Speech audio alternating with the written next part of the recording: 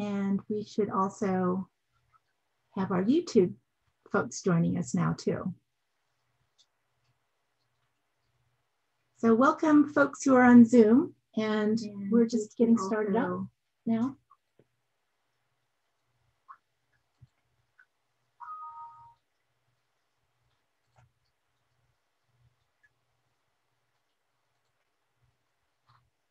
And today we're using a webinar Zoom, which means that you attendees, if you have any problems or things that you wanted to share with people, you can put that in chat.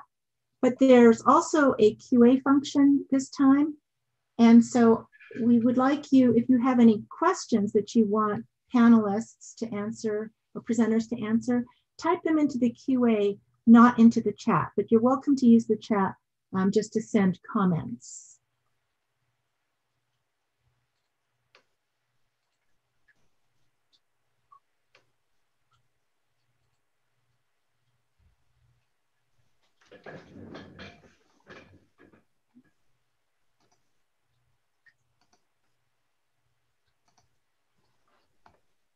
Okay, good morning, everybody. I'm Vivian New, the president of the Santa Clara Valley chapter of CNPS, and I also happen to be our nursery manager, and I'm really excited and also exhausted getting ready for our fall plant sale, but that is what we're doing today, and we're especially excited because we have figured out how to have a joint sale with Grassroots, our historic partner, our beloved historic partner. And so we also have Grassroots, Diana Giuliano from Grassroots here today to kick off our sale. And so from our perspective, immediately after the session, our online store is going to go live, but Deanna's store is already live, and all that information, we'll share that again with you today as we go through the session so that you can start shopping as soon as we're done explaining on and showing and sharing all this wonderful information we have for you.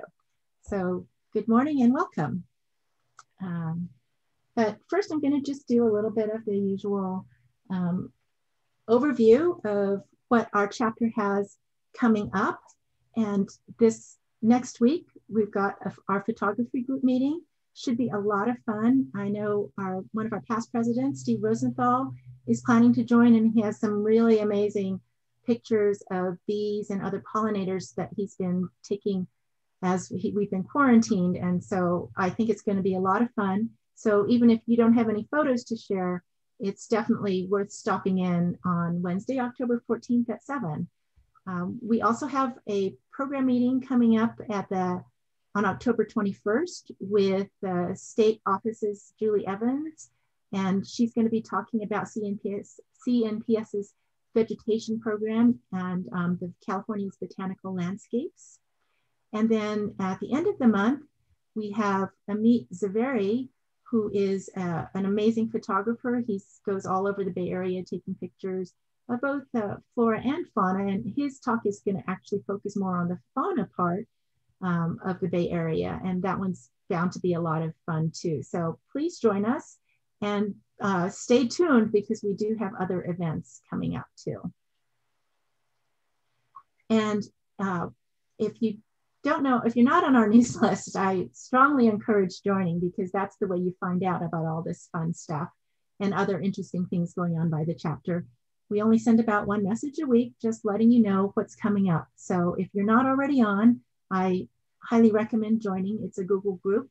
You can send email to the address on the screen, and you can also find that information on our website, cnps-scv.org. And this is why we're here. It's the fall plant sale. This is a little old, this slide. It doesn't mention Grassroots, but Grassroots is here today, and you can spend your week buying plants online from both of our nurseries. And then on Saturday, next Saturday, you can pick your plants up. You can come by Hidden Villa first, or you can go up to Foothill Park where Grassroots is located and pick your plants up there and drive down the hill, or you can drive up the hill if you come to our nursery first. But we're pretty close and it's beautiful in both locations. So I hope you buy plants from both of us. And if you're enjoying our talks and you like playing with Zoom, we could use more help. So if you'd like to be a moderator or a co-host, or if you like playing with YouTube videos and are willing to help us do some of the editing for our videos, we would love to talk to you. So please get in touch. You can contact Johanna Kwan, who is our vice president, or Madeline Morrow, who is our past president and also here with us today. She's the chair of our plant sale, so she's the one doing all the organization for the pickup next week.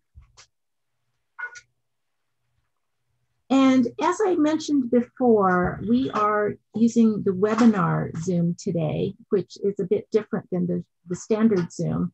If you notice down there on the bottom of your Zoom bar, where you have the controls, and it normally has the chat, well, today you should also see a little icon for Q&A. If you have questions, please at any point in time, type them into the QA rather than the chat, which is what we've typically been doing with our past presentations. But the QA feature is nice because it lets us keep each question separate, and we will be monitoring the QA. And so in some cases, if we can, we'll answer them on the fly in the QA box. But what we're going to do today is collect all those questions up, and rather than having the session, the answer session immediately after each presentation, we will hold them all because we're going to have a panel discussion at the end, and we'll take all the QA then. So please go ahead and share your questions at any point during the presentation, during the whole session, but just be aware that we're going to actually actively be answering them in person at the end. And then finally, if you're not currently a member of CNPS, we would love to have you join. There's the advantage of being a member is that you support our state organization in addition to the chapters. And the state does a lot of additional things beyond just what our chapter has. And if you've ever used CalScape, for example, that is something that's done by our state office. And we do a lot of work just conserving California's biodiversity and preserving rare plants. There's just so much work that CNPS does, and it really helps if you're a member. So please consider joining if you're not already.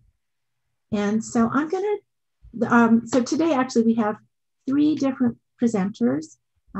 There's Chris, who's going to be doing his planting demo. We're doing our best actually to provide the same kinds of things we do if we were together live.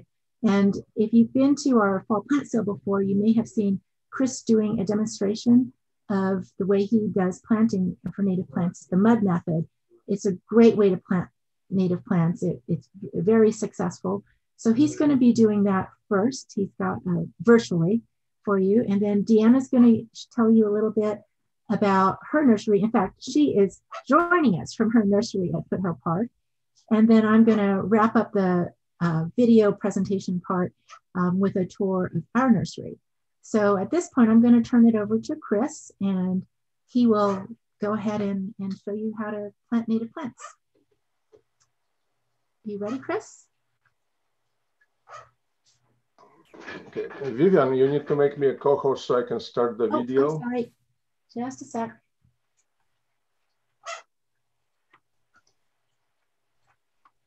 Because right now I'm unable to start the video until. Okay, now I can start the video and I can share the screen with my planting method. Okay, let me double check which one it is. Okay, this one here. Okay, before I start playing the video, I must mention that we had a little bit of a technical problems, and the voice on the video is rather soft. So when the video is playing, you may want to turn your speakers higher and then turn them back lower after the video is done, so that the voice that you hear now is not going to be overwhelming. So with this warning, I'm going to start the video right now, and I'm going to mute myself and everybody else.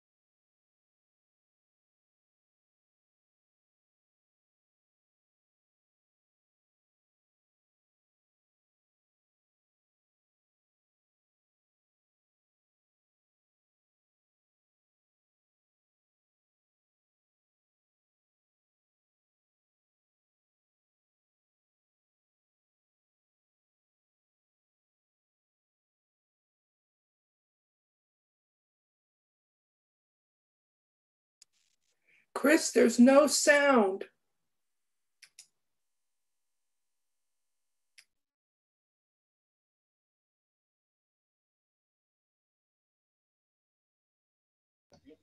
Looks like we had a problem. I started it looks like the sound is not coming from the video. I'm going to restart it, and my apology for the problem. Just a second.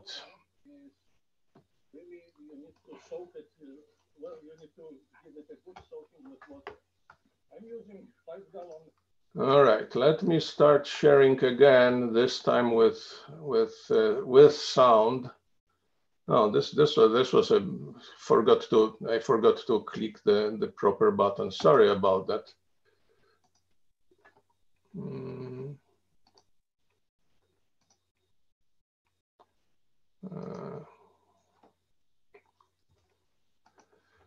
Oh boy.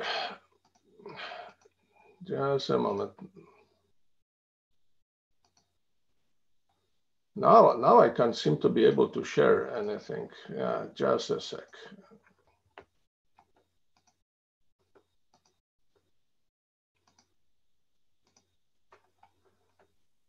Okay, back to the beginning when I started talking. Okay, and this time there should be sound.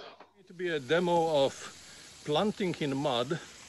This is the method I've been using for almost 20 years now, and I get pretty good success with this. It generally, 95% survives. This is the same method that is used in Italy to plant grapevines, which is a little bit interesting. It just means I didn't invent it. It's just independent discovery of the same thing. But the easy thing about it is that it requires fairly little effort. The hole that I dig is just barely bigger than the pot. I use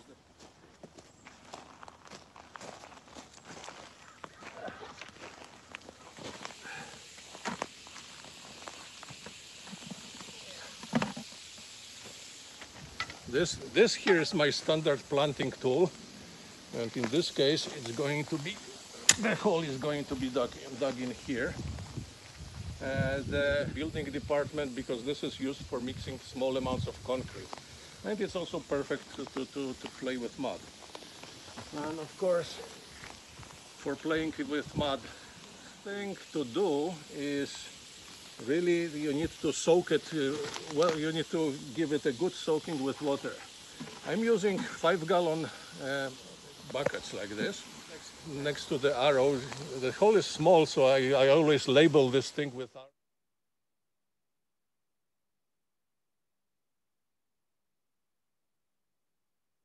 1/64 of an inch. Anything bigger and it's going to empty too fast. And for heavy clay, 1/16 is probably the right size, because it will drain this pot in about 4 to 5 hours. So the water will slowly percolate down the clay, and will make the entire thing much easier to dig. The first thing to do is to dig a hole, dump the existing soil in the concrete mixer pan.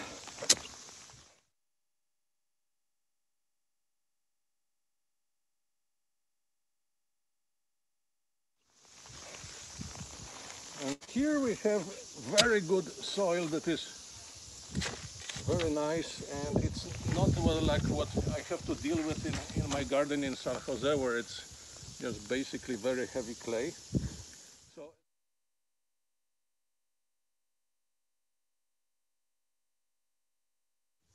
So at this point, what I normally would do if I didn't have the area already well prepared, it would go something like this. Fill it with water, leave it for a couple of hours, probably fill it again. Generally what I do this the day before I'm going to start planting. So sometimes I do it two nights in a row. So one evening I let one bucket of water drip down, the second evening I do the second, and the third day I go and do planting. can do per day with this method. Well, still, the results are good enough to justify this kind of time spending on it. Okay, now the important thing that I will be showing is how to prepare the root ball for planting. Basically, the idea is that if you plant a nicely grown plant like this one, it hitting top of the surface to air, it acts a little bit like a wick. So in the summer, the water is going to come up through the root ball and evaporate. And in winter, you end up actually the water pouring in and drowning the plant. So in heavy soils, what I do is I wash off about 2 inches of the top of the root ball and dump it with the native soil. I also wash off about 1 inch on the sides.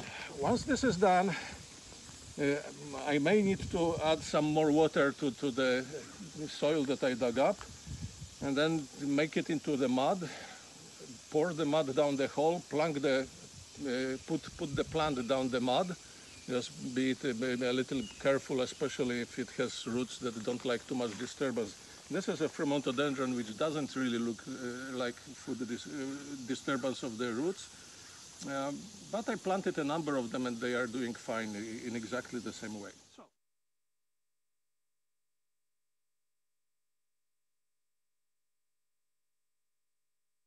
To get this thing out of the pot. Oh, and this one, oh, this we have a problem. This is not ready for planting. Let's see how this guy. Yeah, this one guy has plenty of roots. So this is ideal plant on which to demo the method. Let me show on this one what I would normally do with regarding the washing of the soil. It's a shower head that has position called center, and this produces several streams like that. So this is perfect for washing things off. I would actually grab it, put it maybe like this.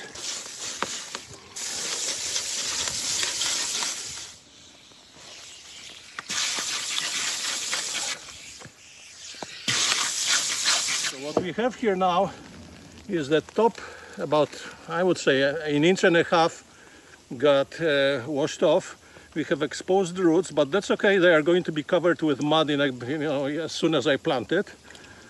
And the sides of the root ball are also washed off. Well, maybe they need a little bit more actually. The roots at the bottom probably need to be teased out, and even sometimes cutting them also works.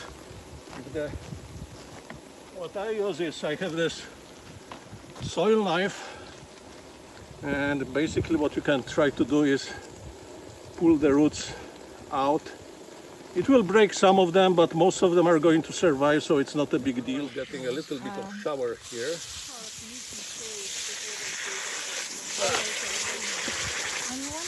So I'm just going to play with it until it looks about right.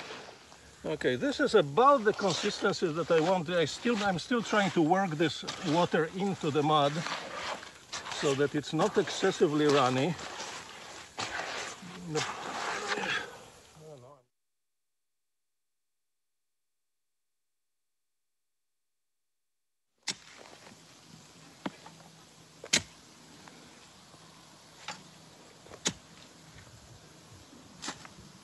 Okay, this hopefully will be enough.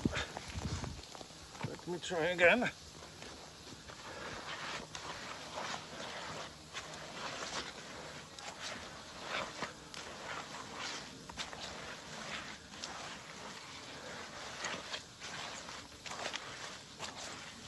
The consistency that I like to have.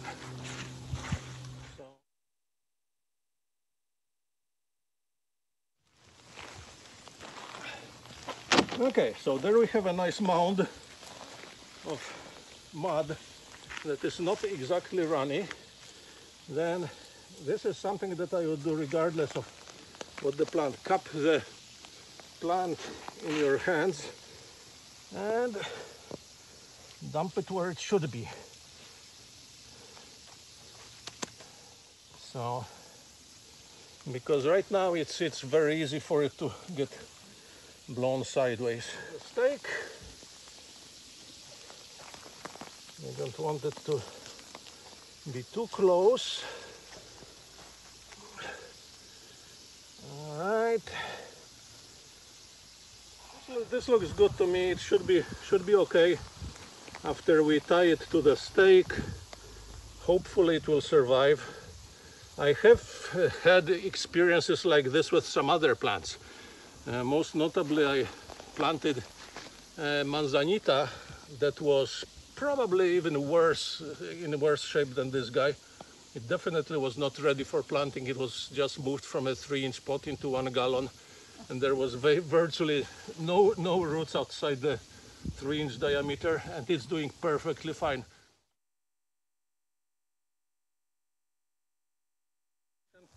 I added a little bit of soil that I grabbed from somewhere nearby, actually from 10 feet away, and I dumped it into my mixing pan before digging the hole. And this allows me to plant this little Fremontodendron a little bit higher than it would normally be. It doesn't need to be tied up very tightly. Something close to the stake that will let it still move around in the wind, so that it will actually have an incentive to grow stiffer stem. Something like this should be okay. And ideally, I don't want this thing to move down, so I'm going to tie it a little bit more tightly to the stake, so that, yeah, something like that. So now the tape is in the right place. It doesn't interfere with the leaf. It doesn't interfere with anything else. Looks basically good.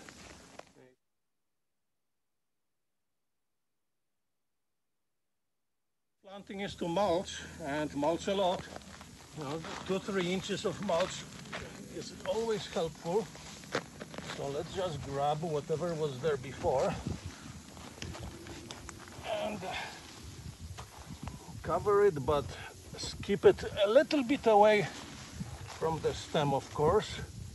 So there should be some space of regular mud that you see around about 2-3 inches at this point should be enough. And I think that's more or less it.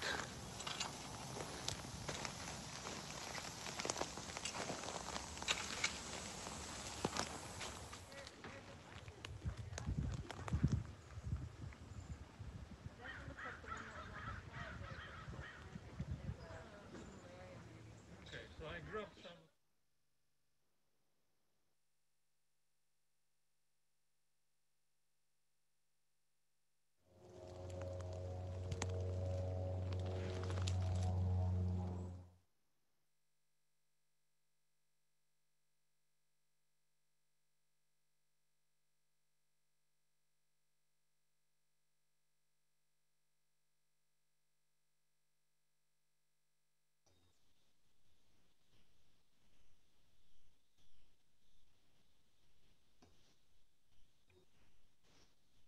All right, so this was my planting in mud method. I wanted also to show a couple of pictures of plants that like this method of planting, because I think that this would be the first question is, what plants respond well to this method? And for this, I have a slideshow that will take probably another 10 minutes or so. I hope not longer than this. Let me just go and find the window where I have it. Just a moment. Okay, got it. And now let me share it. There it goes. Go to the beginning and start the slideshow. All right, I hope it's showing up okay. This is an example of what happens. Oh, let's go back to the previous one. That's an example what sometimes happens. Sometimes the soil is so fine that it washes off very easily, and I effectively have bare rooted this plant. This was the gold currant ribes aureum, and back in 2003 when I made my first documentation of this method. At this point, I've been using it for a couple of years already, and I thought it would be a good idea to document it. This is the same ribes, the same currant after 15 years in the ground. I have maintained it by occasionally cutting it back severely because it wants to grow much bigger than it is, and it was planted in a slightly wrong place. So it needs a little bit more maintenance than otherwise, but it's perfectly healthy after those 15 years, and it's actually spreading around the place underground by roots. Here is another example from 2003. I have just started planting in my backyard, and this one shows a couple of cyanotus. There's a couple of manzanita in this place. This is again 17 years ago.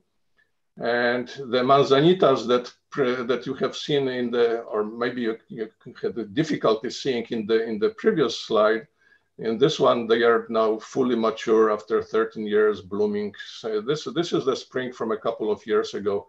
I didn't have a good picture from this year, so I used the one from, I think this is from 2016. Another change that was affected by planting in mud. Everything that you will see in this area was planted using this method. This is September 1st, 2002, when I started thinking about actually doing something with my backyard. About half a year later, it's been cleaned up. I have water pipe going down so that I can have the water for watering the new plantings.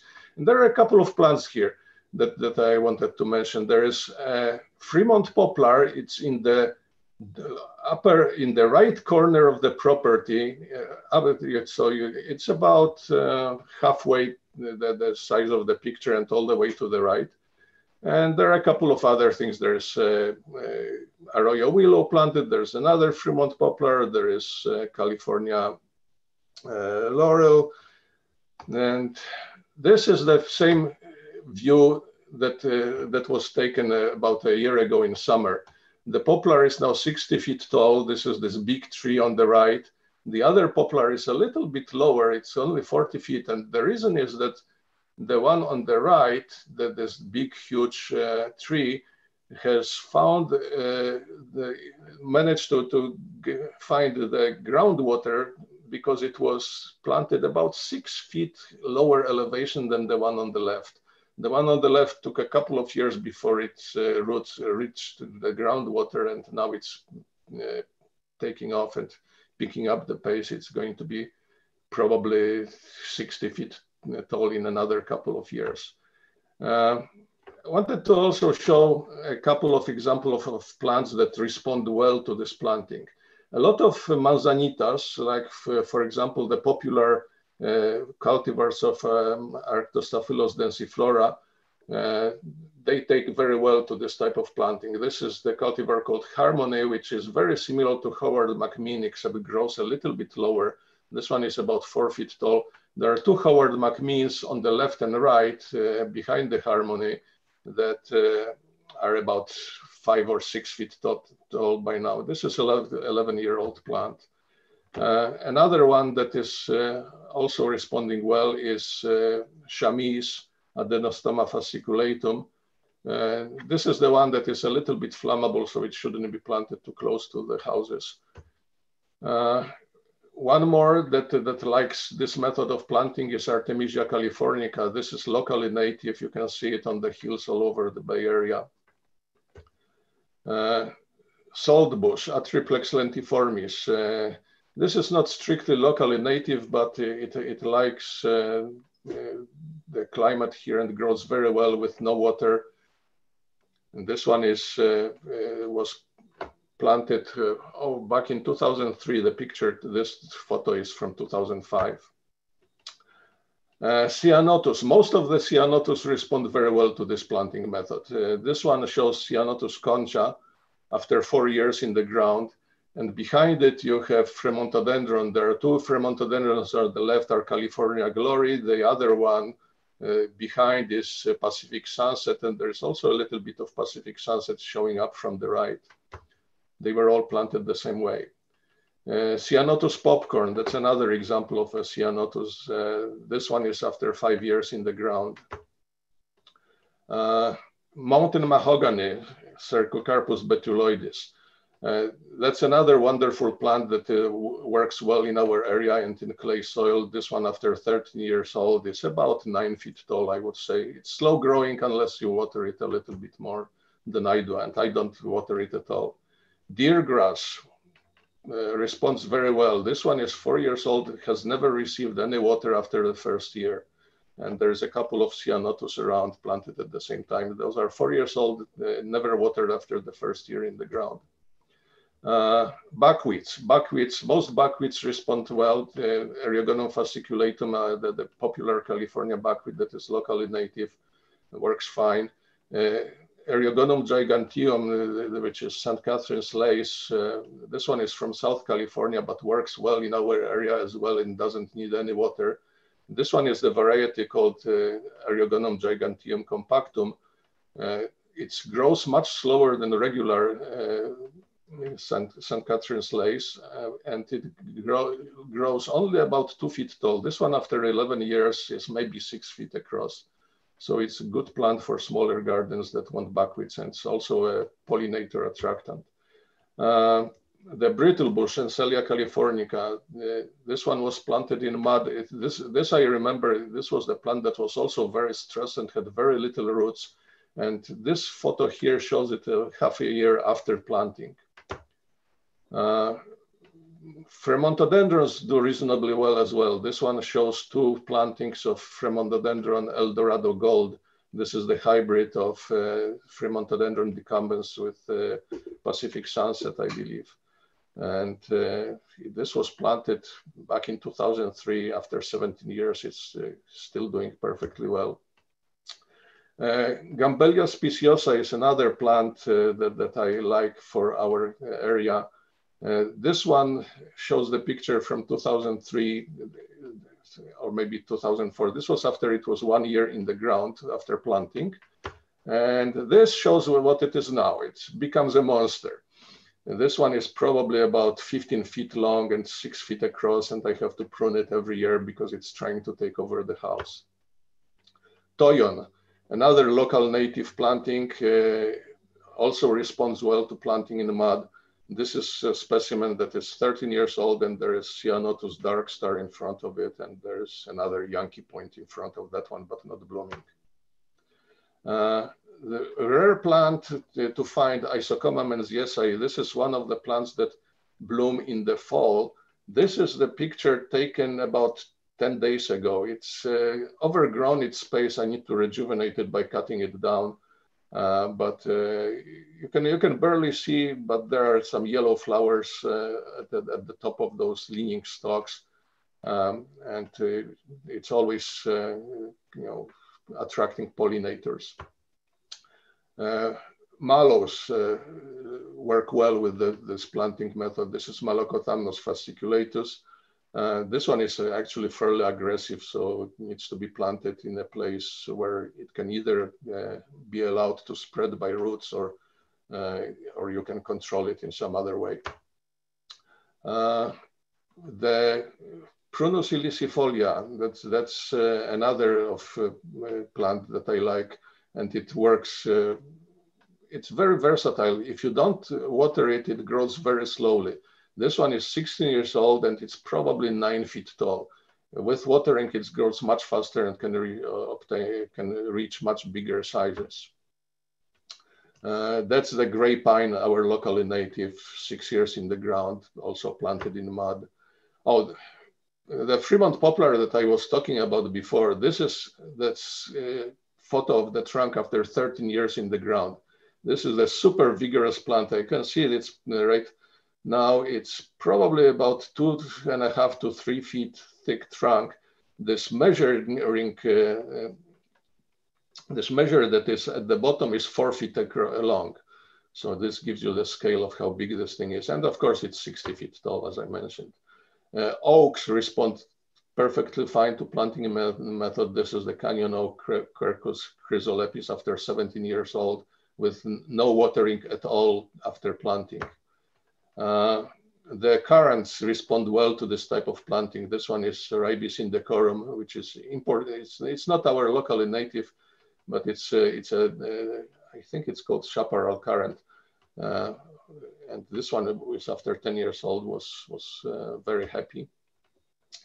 The Rus species, Rus integrifolia and Rus ovata, which is sugar bush and lemonade berry, those respond extremely well to this planting, and I've never lost any of them. I have probably about a dozen of them, maybe more, growing in the backyard, and all of them are happy. Again, this is plant that requires no watering. Salvia, most of the salvias respond well to planting in mud. This is an example of the desert purple sage, Salvia dorii.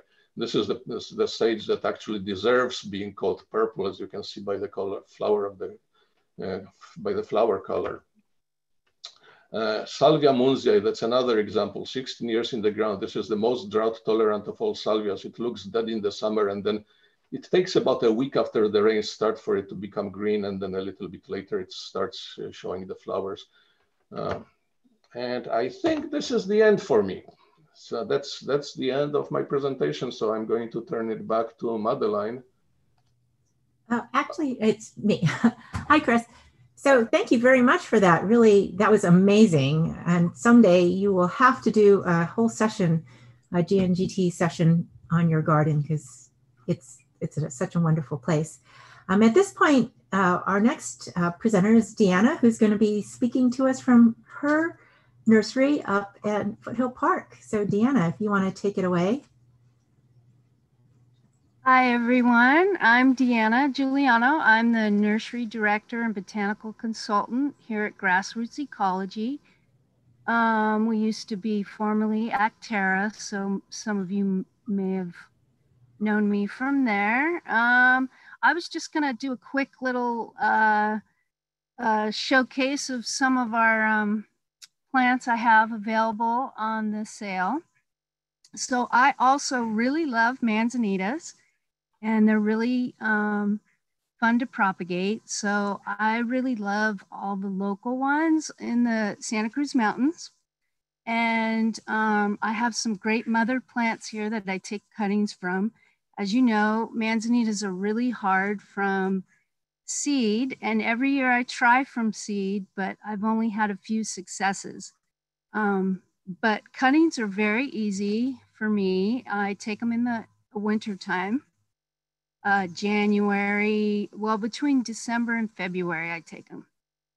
So some of our really cool manzanitas on the list right now would be the Arctostaphylos montarensis. This one grows on Montara Mountain. It's quite beautiful. It gets these great hairy leaves, kind of got this nice silvery color. And this size pot, if you look at our list, is called the AB46.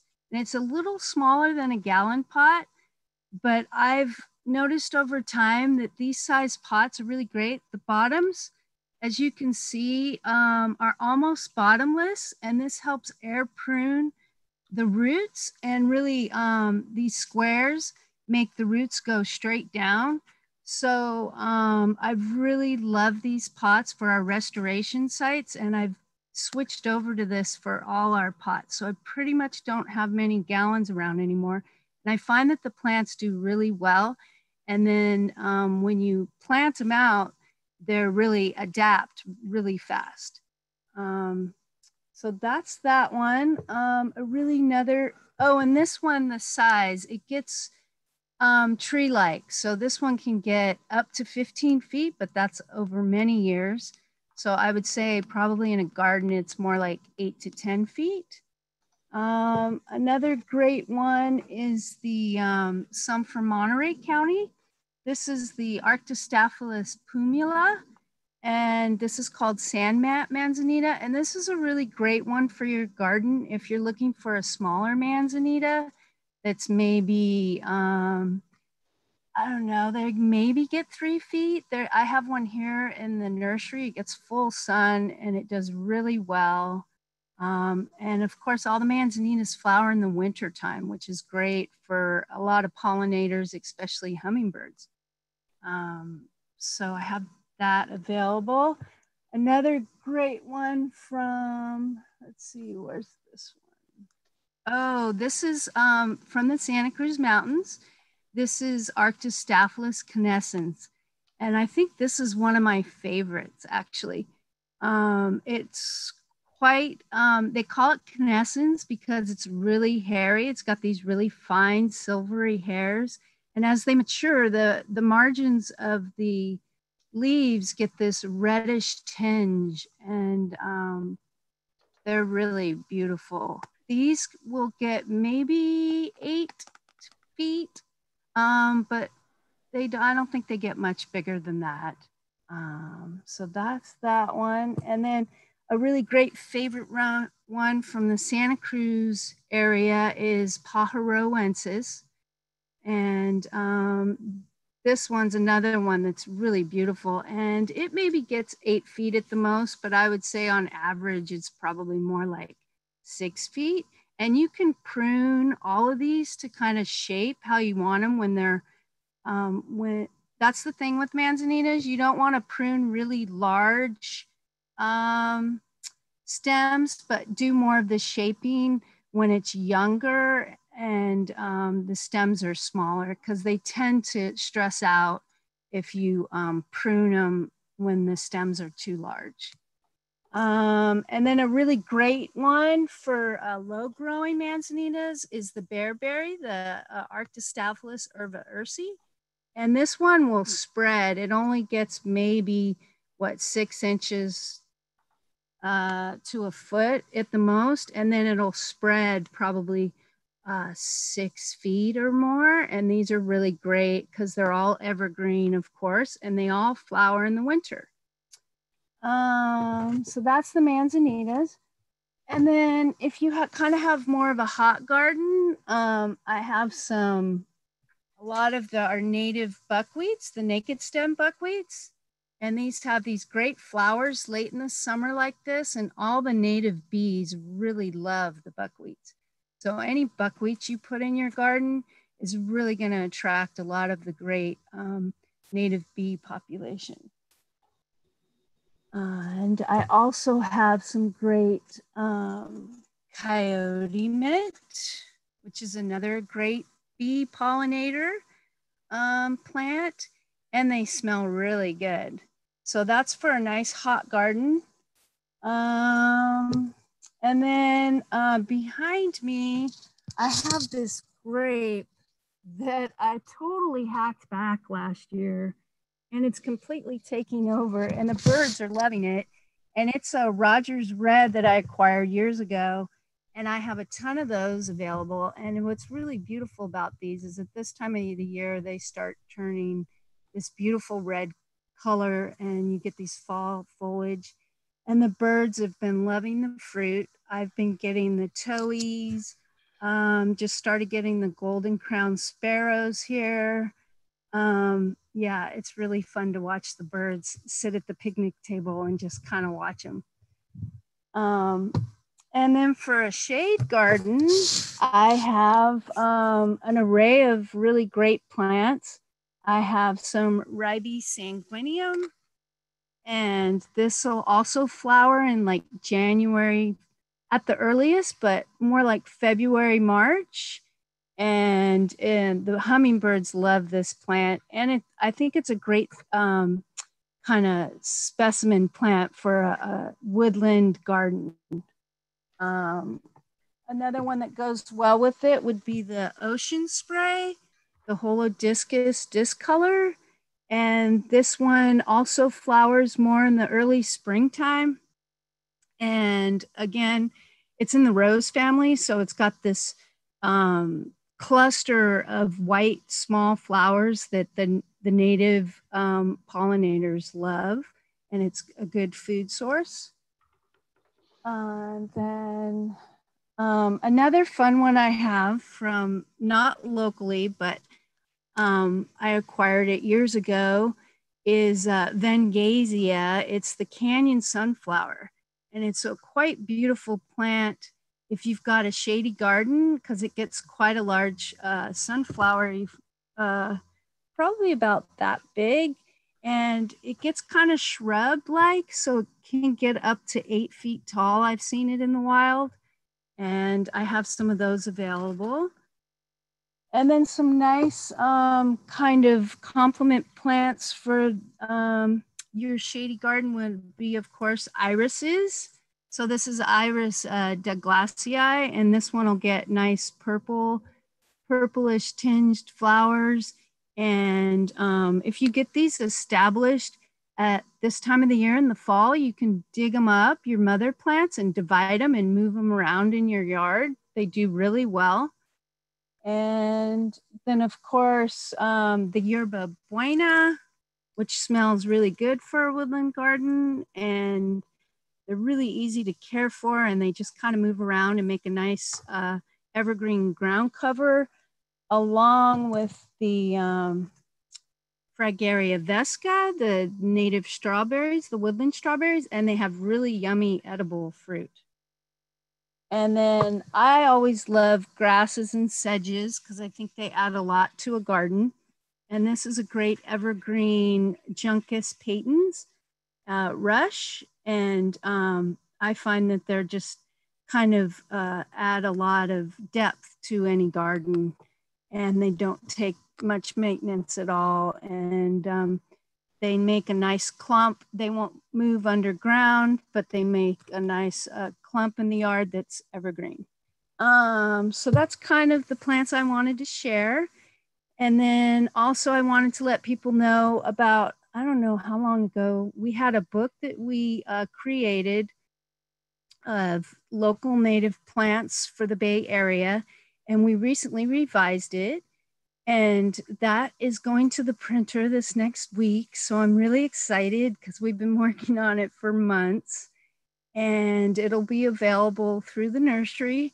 And I just wanted to share kind of what the revision will look like. So I'm going to share my screen now.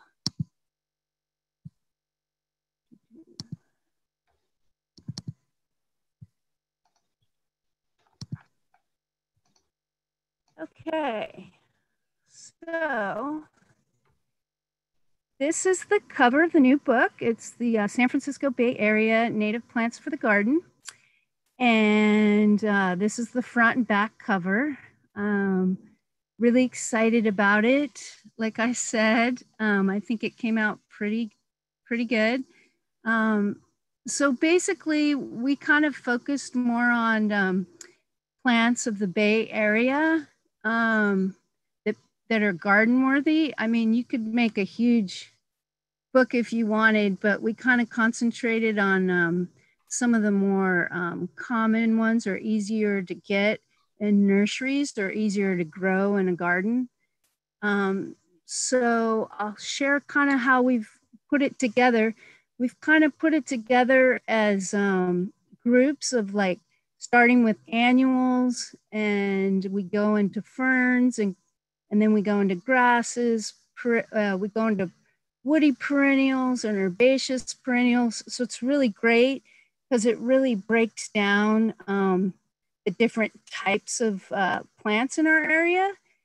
And then we've added flowering times, and we've added wildlife values. And what else have we added? Any notes we might have thought to add about pruning, etc. So that's kind of how it's set up. And exposure and watering, of course. And we added symbols instead of text because I feel like sometimes it's nice as a handy guide to just look at something visually. I'm a real visual person myself. So I think it's going to be a real handy book.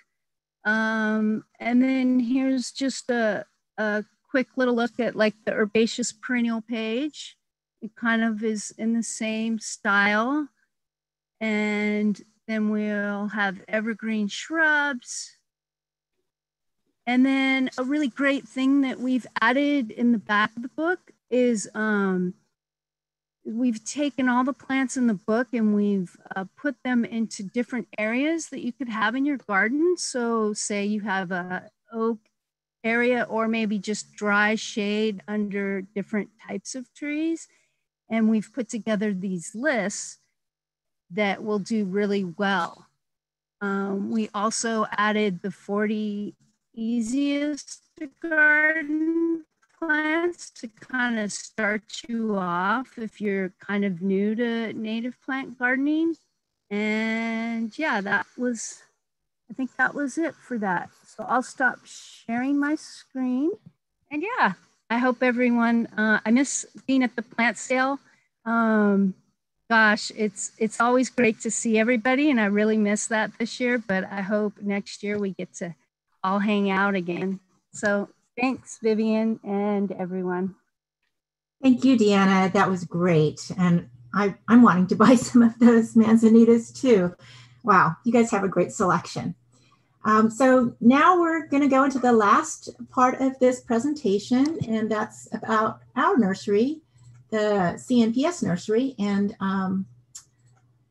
I wanted to do a shout out to Cynthia Gingrich, who is the social chair for the Going Native Garden Tour. She made the video that you saw of Chris doing that mud planting demonstration. And she's made 2 other amazing videos of our nursery. Just ignore the narrator. But Chris, if you don't mind, go ahead and playing first the nursery tour video. So unfortunately, I don't get to be in our nursery talking as Deanna is. I'm so jealous, Deanna. We don't have wireless working there, but Cynthia came out a couple weeks ago, and we're doing our best to simulate being at the nursery. So if you could go ahead and show that, Chris. I will be sharing it just a moment. I need to find it. Okay, well, while you're doing that, maybe what I should do is go ahead and... Got it. Oh, are you? All right, go ahead. And this time I'm sharing with computer sound, so it won't be as embarrassing as my first attempt. All right, there we go. And let me start the video. Here we go, the tour of the native plant nursery. Remember that the voice on the video is very faint, so I'm going to mute myself now.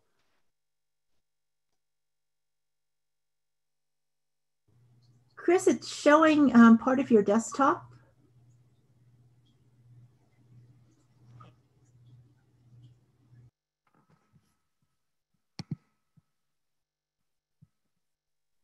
Welcome to our nursery.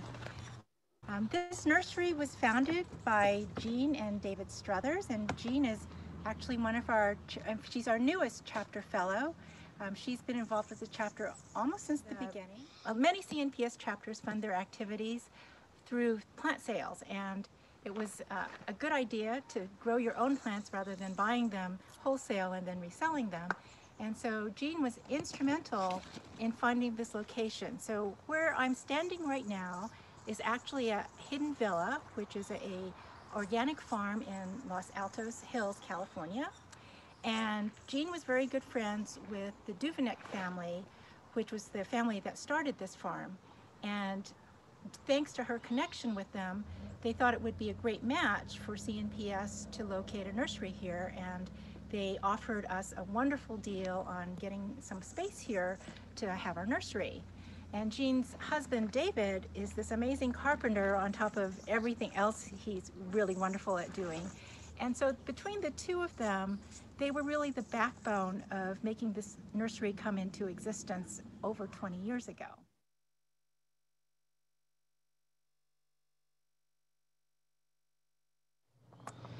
So the thing is, at that time, the chapter really didn't have any money. That's one of the reasons we needed to sell plants. And so they did an incredible job of finding things from other places that could be repurposed into making this nursery become a real nursery, including finding a greenhouse that had been used by another group that they dismantled.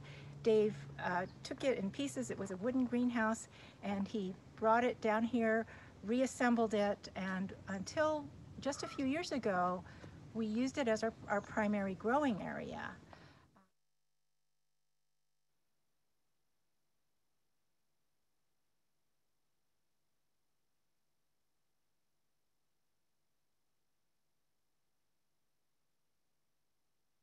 So to give you an idea of what I mean by local versus something from the rest of California, I'm going to talk about this plant right here, which is coyote mint. I think many of you will be familiar with this plant. It's very popular to grow in your garden because it's very amenable to a lot of different situations, and it has beautiful purple flowers. Unfortunately, we are not in the time period where it's blooming, so you can see the nice little green leaves.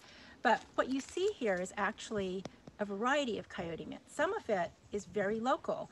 We have one that was sourced from Mount Umunum, which is one of the local mountains in this area, but we also have one from the Russian River area, which is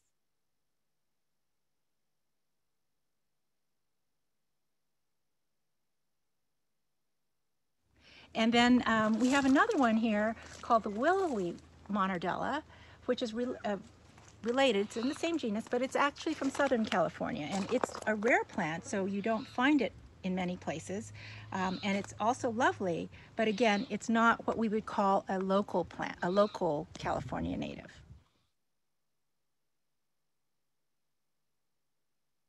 Okay, so I'm standing here in front of our salvia section, and as I was mentioning before, we grow a lot of things that are not locally found in the Santa Clara Valley.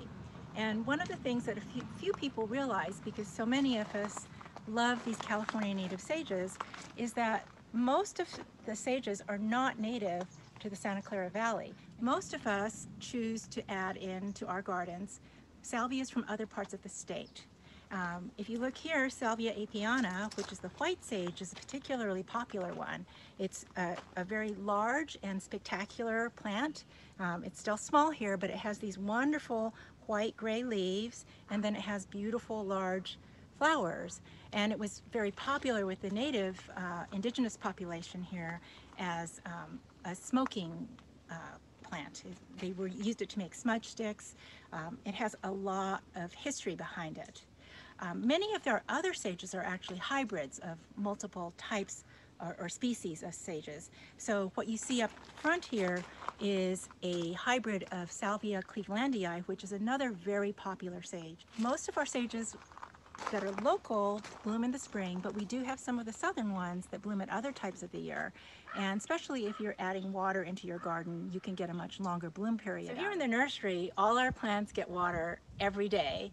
And so oftentimes you will see things blooming in the nursery that may not be blooming in your garden at this time of year unless you're giving them a fair amount of water. But most of these plants will be perfectly happy without additional water once they're established. You just may not see them blooming at this time of year. As I mentioned before, David Struthers built this for us a couple decades ago, and it's still in great shape.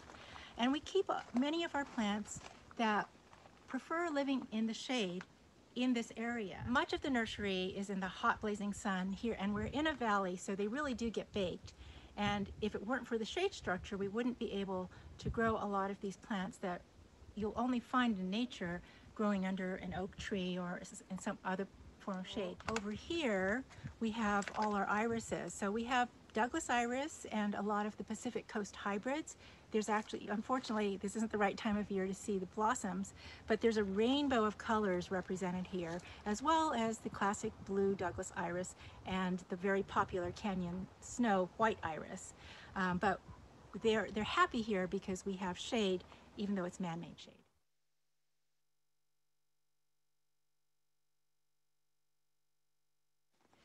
So right now I am standing in what we call the stock area of the nursery.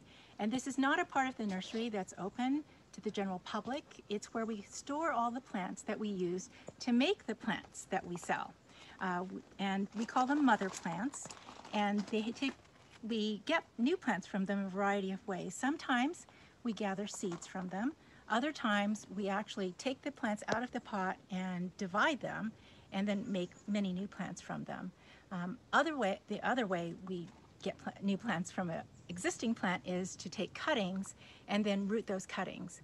So this area represents the entirety of California. There are plants pretty much from every part of California in our stock area.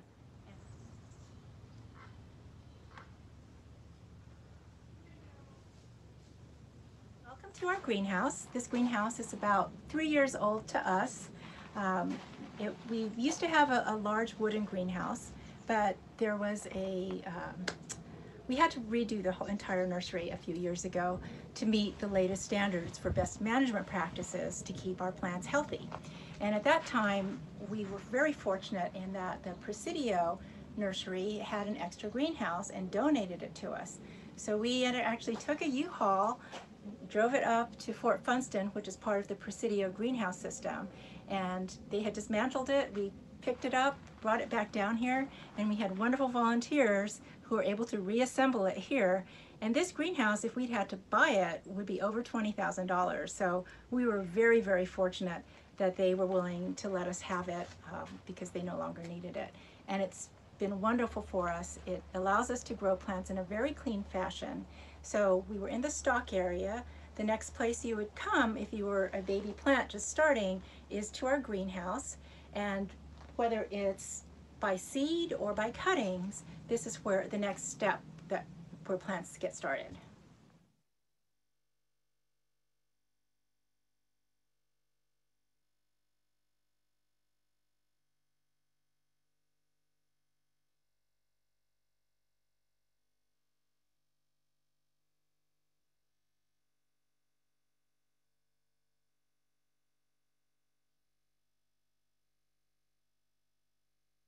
So I just wanted to give you a little bit of background about why we had to remodel our nursery a few years ago. I think most of you are probably familiar with sudden oak death, which is a disease that's killing a lot of our native oaks. That is within the family of diseases called Phytophthora. And that disease name in Greek actually means plant destroyer. So Phytophthora are really deadly. In fact, they cause the Irish potato famine. And about six or 7 years ago, there was a restoration site where all the plants that had been planted out just died very quickly. And so when the California CDFA went in to try to figure out what had happened, they discovered that there was a new form of Phytophthora that had made its way into California. And in fact, it was one of the diseases that was on the top 10 watch list for plant diseases that's maintained at the federal level. And previously it hadn't been known, and especially not known in the wild in California. And obviously this is a huge problem for us because our native plants don't have a resistance to the disease, and if they get into our wild areas, they can wipe out large portions of our native plant life. So that especially became a concern for native plant nurseries because our plants don't have the resistance to this disease, and then the other problem is that if they get planted close to a wild area, or if they get planted in a wild area, there's a potential for infection and huge environmental devastation. So it became very important for all nurseries, but especially for native plant nurseries, to figure out how to keep this disease out of the nursery, how to grow clean plants. And that turned out to be a very difficult problem because unlike sudden oak death, which is actually transmitted through droplets, this new type of Phytophthora, or new to California, is transmitted through water. So all the Phytophthora do get transmitted through water, but they're transmitted underground. So they're transmitted through groundwater, and they are transmitted from root to root. So when you plant an infected plant, that plant's root system is going to be releasing lots and lots of the pathogen into your dirt, which is of course going to mean that anything that you plant there later is also going to die, and it's going to spread because the water will carry it across. So it's a very important pathogen to keep out of your garden. And although they were not able to trace the exact source, it's believed it actually was brought in through the nursery trade. A common thing that nurseries did prior to this was reused pots, and they were reused without sterilization, so that if you had a pot that had dirt from an infected plant, then that potentially could infect the plant that was the new plant that got put into that pot. So everything had to be changed. But the thing is that once it's in the ground, if the water splashes up from the ground, that potentially can infect the plants. So for example, you don't want to put your pots on the ground. So one of the things that nurseries have to do is lift their plants off the ground. We used to put our plants on the ground. If you've been in our nursery before the last 5 years to one of our sales, or if you've been a volunteer here, you have seen a lot of plants in pots on the ground. If you look around now, you will not see any plants on the ground. And they're not only not on the ground, but they're 3 feet above the ground, which is considered above the splash zone. So when it rains, or if there's just water splashing around from our irrigation system, it will not be able to go off the ground and onto our plants and potentially infect them if Phytophthora were in the ground around here. So that drove an entire set of changes for our nursery, including our new greenhouse, and it was very, very expensive and just a lot of volunteer hours. I mean, hundreds and hundreds of volunteer hours and donations. And we're very grateful for the wonderful chapter members and other people who donated both their time and money to making this happen, because now our nursery can produce clean plants. But it requires all the volunteers to follow certain processes, as well as all the changes we had to make to the nursery itself.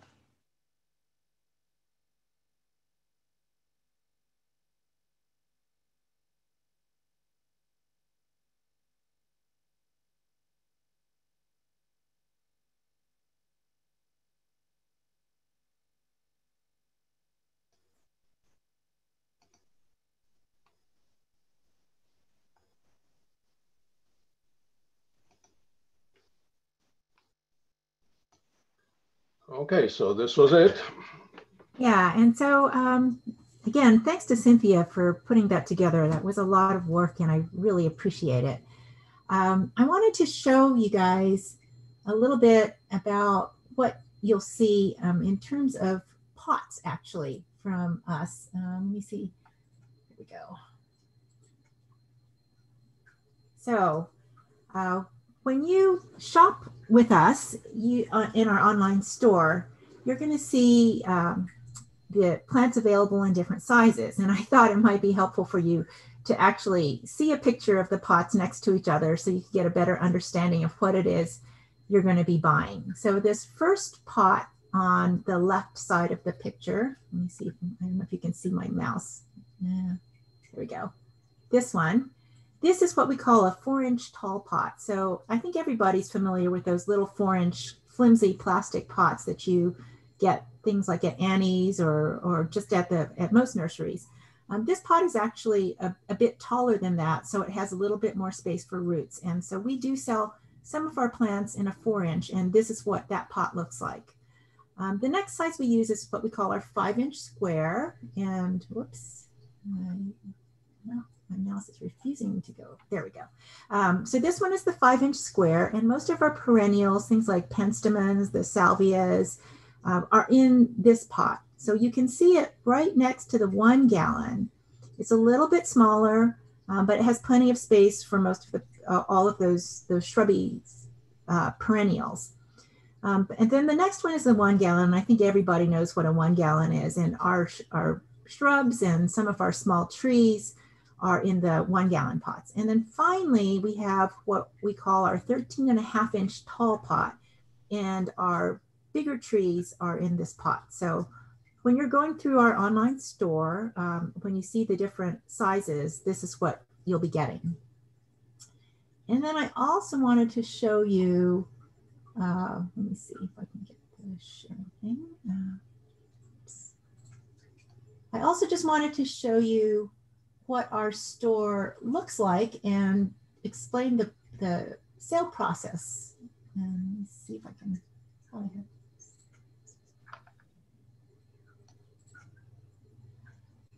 okay. So after this talk is over, I'm going to be turning on sales in the store. So right now you can actually go to our store, and it's right there. The URL is there. It's on our website. I think I'll make sure I put it in the chat. But you can go to the store, and if you click shop now, and so right now it's not allowing anyone to buy things, but you can actually go to the store at this instant and see what we have. And everything is here. So I don't have a separate inventory list because what we have is all here in the store. You can look over here on the side, and there's a menu. If you want to buy a Going Native Garden Tour t-shirt, you can do that too and pick it up when you pick your plants up. They're amazing t-shirts. We have one book so far. We're going to actually be adding more books, but we have one book, and if you want one of those native plants live here signs, we also have them as well. And then we have the plants, and I'm actually still making improvements to the store, but right now you can also just, if you want, say for example, look at the ferns that we have. The ground cover area is definitely a work in progress, but I know people are always asking us about ground covers and some of the other groupings, so I'm going to be adding those as the week goes on. But right now, all there is some of the plants that are available for dry shade. And then you can just click plants to see everything that we have. Now, it's what we'd like you to do is first go to the store, buy your plants, and then the store will say that you can pick them up next week. But it's actually not enough just to come by the nursery. In fact, please do not just come by the nursery. There will be a link in your order completion screen that tells you where to go, and that is to this sign up on Sign Up Genius. We are doing the pickup on the 17th, but in order to keep things orderly and to make sure that we have your order ready for you when you arrive, you need to come to this screen and sign up for a pickup time, and you'll get a half-hour window. We're going to be open from 10 to 3, and you just pick the half hour that you think you can arrive. It's very important that you do this. If you arrive and you don't have a pickup time, we'll probably have to ask you to come back later because we can only stage a certain number of orders at a time. And so to make sure that we have your order ready for you when you arrive, and so that we can do a contactless delivery of that order into your car, we really do need you to sign up for a time. It'll ask you for your order number, so do make sure that you've actually placed your order before you come to this page. And then that way, when you show up, we'll have your plants ready for you and we'll load them into your car. You do not need to bring boxes. So those of you who have purchased from us before and are well trained to bring your own boxes for your pickup, you do not need to do that this year. We're taking care of all of that for you. Okay, and we have, well, actually, we do have one more video. It was just another tour of the nursery to go over our plants, but I'm looking at the time and I think I'm going to go ahead and skip that. And let's just go into the QA section. So if you have any questions, go ahead and type them into the QA, and panelists, let's go ahead and start answering questions. And answering questions today, we have Deanna Gugliano, who is the nursery manager from Grassroots, Madeline Morrow, who is our chapter's past president, co-chair of the Going Native Garden Tour, all around amazing person. She has one of the best native plant gardens I've ever seen. And she's here with us today. She's also the chair of the plant sale this year. We have Chris, who, as you saw, has this incredible garden, knows the best methods for planting. We have Melanie Cross, who is our previous nursery manager, and Linda Shee, who is one of our plant propagators. So if we want to, why don't we go ahead and start answering some of the questions that have come up. And I think Madeline is going to be our moderator today. So go ahead, Madeline. Deanna, do you want to answer the question about the Grassroots Ecology book. It said you wanted to answer it live. Sure.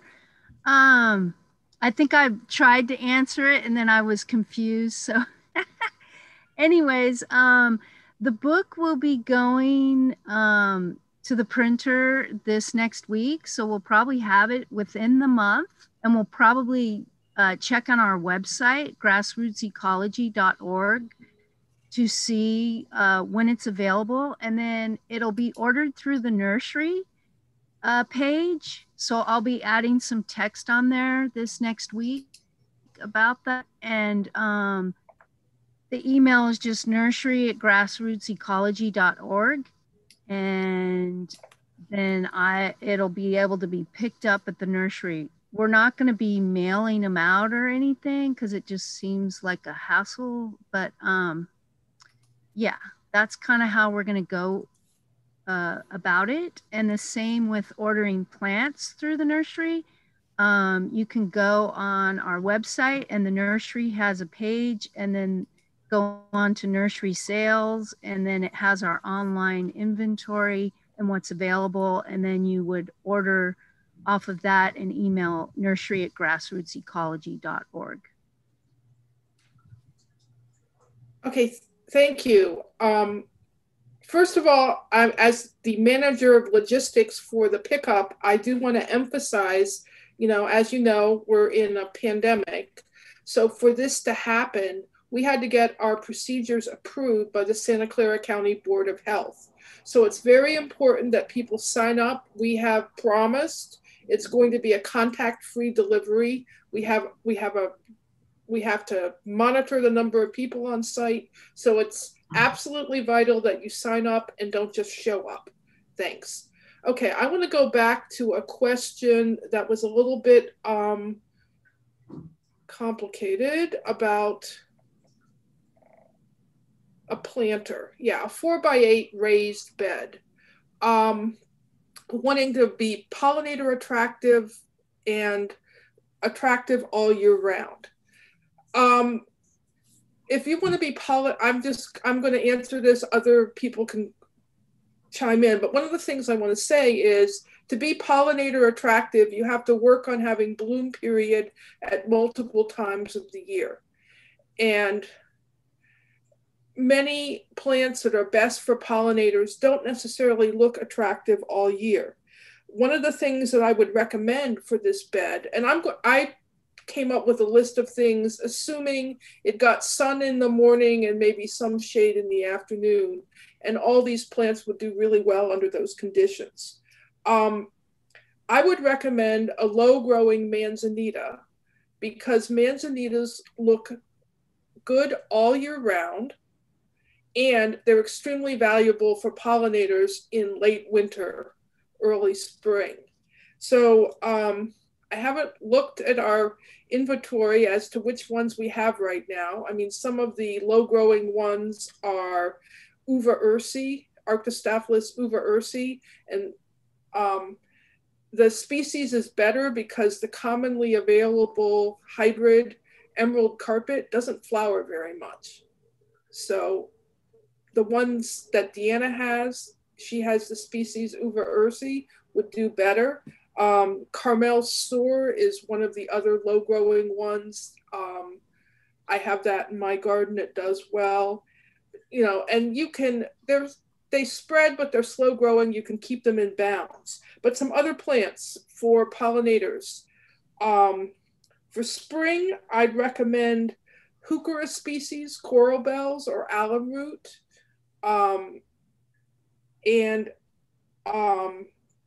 Actually some of the Pacific Coast irises, which actually do look good out of flower. They have attractive foliage that looks good all year round.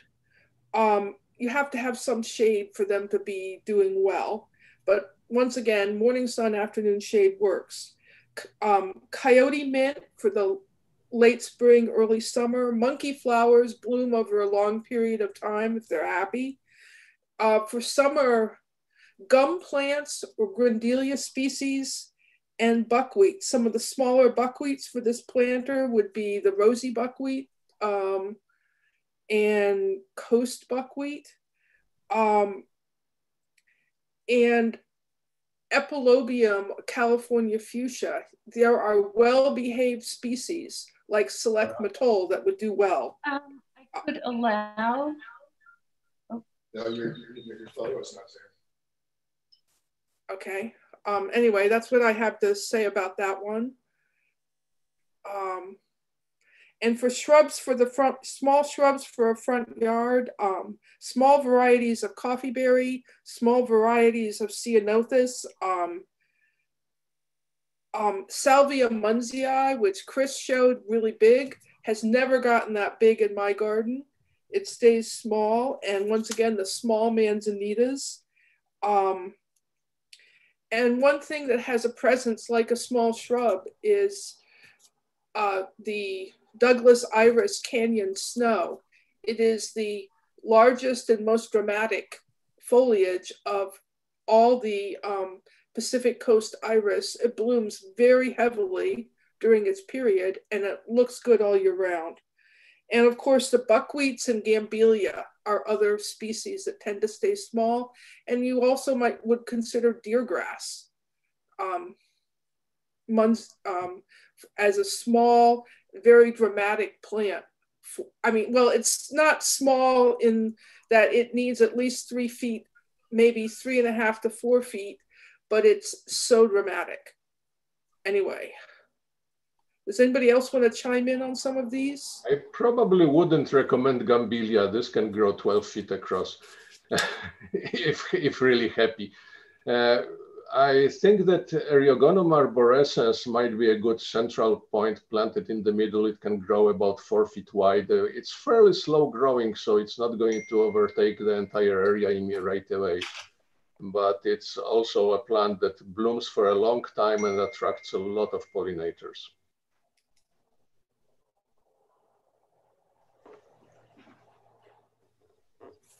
Oh. Okay, Chris, you want to talk about, someone has a question about hard clay soil. What plants would you recommend? Oh, I had a good experience with a lot of ceanothus. The good place to check whether the plant is clay tolerant, there are 2 places actually that I would recommend. One is the website of the Las Pilitas nursery. They have each plant there is characterized as to what type of soil it will take, whether it needs sandy soil or clay soil. The other is Theodore Payne Nursery has, Theodore Payne Society, I think. They have encyclopedia kind of native plants. Yeah. They also specify very, very well the growing conditions for everything. From my experience, Ceanothus, the Cerastis subgenus, which are Ceanothuses with a smaller and hard leaves and kind of spiky leaves. This would be Ceanothus maritimus, Ceanothus cuneatus, Ceanothus rigidus. Those do well in clay, definitely, because I have lots of them. The lemonade berry and sugar bush, Rus ovata and Rus integrifolia, those are perfect for clay. Mountain mahogany. Well, basically, this entire list that I presented during the presentation, I can read it again, but you can just as well go and review it later. If I can be more specific, please ask a more specific question and I can try to answer it. Vivian, okay, there's a question about bulbs. Will we have bulbs? Sorry about that. We won't have bulbs. I don't know, maybe Deanna, are you going to have any bulbs?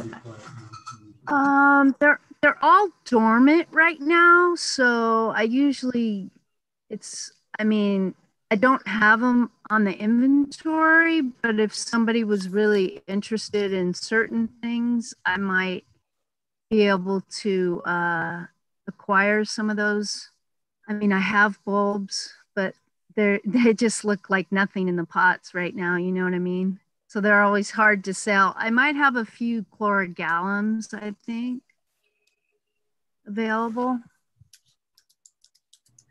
Yeah, unfortunately for us, we usually have people who come to our sales who have, who bring the bulbs to sell, and we have a limited number, but this year we just weren't able to do that. I can mention that Linda Vista Native Plant Nursery does offer some bulbs for sale. That's right, Larry Voss down in San Jose, Linda Vista.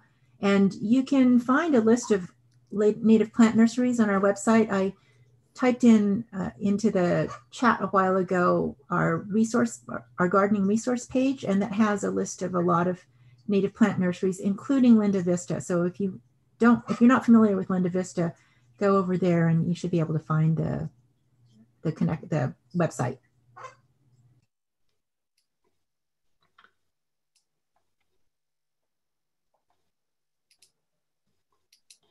Okay. Going back to the raised bed question, it's full sun, so buckwheats are good for full sun. Ceanothus Valley Violet, developed at UC Davis, is supposed to take full sun. In my heavy clay yard, it seems to prefer some afternoon shade, but I think in a raised bed, it may well do better. And manzanitas, of course, can take full sun, most of them. If I could add something that could be very small, but come up through it and the pollinators would love it, is soap plant, which is one of the bulbs we were just talking about. That would be excellent to plant a few of those in. It would add some drama, and especially if it's someplace you're around in the late afternoon when the flowers open. That's right. And gum plant, the Grundelia species also like full sun, and they love full sun. They're large perennials. They don't look good all year, but they are the mainstay of my summer garden. And another thing to consider for spring blooming plants is some of the reliably recurring annuals like Clarkia. Clarkias will look absolutely beautiful for several months. They're annuals, but they come up every year. And in addition to pollinators, if you leave some of the seed heads, I get finches coming through to eat the seeds. I mean, they're a really great habitat plant. And California poppies, of course, you'll have to weed out some of the volunteers, but they are beautiful for early spring, very popular with pollinators. I wanted to add evening primrose. It gets kind of weedy though, but it's a great pollinator, and it also has tons of seeds for the birds.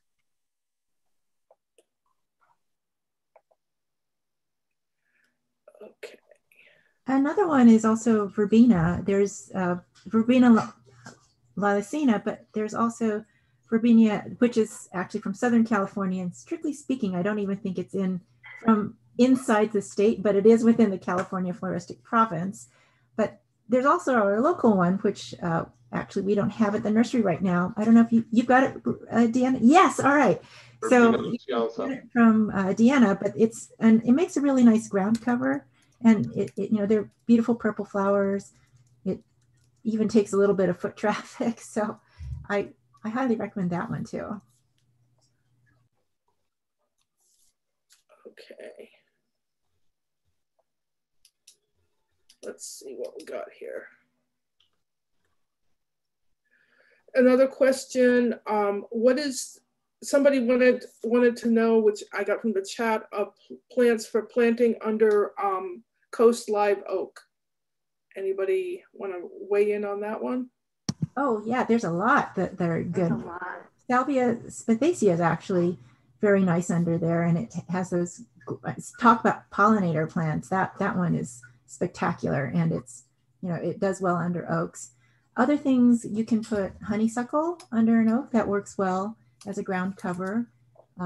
Similarly, snowberry, both the tall and the prostrate forms, so Mollus and Albus, are both fine under oaks.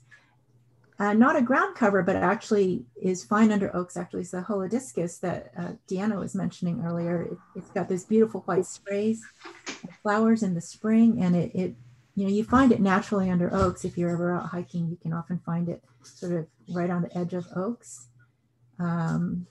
Another one that works well is actually Aster disymphocarpus. That one goes under oaks just fine. I'll let other people take it away. Those are my thoughts, though. My favorite plant for basically any shade under any tree is Ribes viberifolium. Mm-hmm. It's not locally native, but it has this benefit that it is probably the easiest plant to propagate. So the way that I plant it is typically it's in the winter when the soil is wet. And basically cut off a branch from existing plant, strip the lower leaves, poke a hole with a screwdriver down into the ground, stick the branch into the ground, stomp around it to make sure that it's in contact in the soil and go away. And this will, in a 95% of cases, it will actually root and grow into a full plant. So the good thing about this is you don't disturb the soil under the oak because all you do is just basically pencil-sized hole and that's it. I wanted to add a really great under oaks for late summer, early fall is the goldenrod, the Solidago velutina, subspecies californica. That one is incredible under the oaks, and you get that late flowering and lots of pollinators. And of course, irises. Iris fernaldii is a local good one.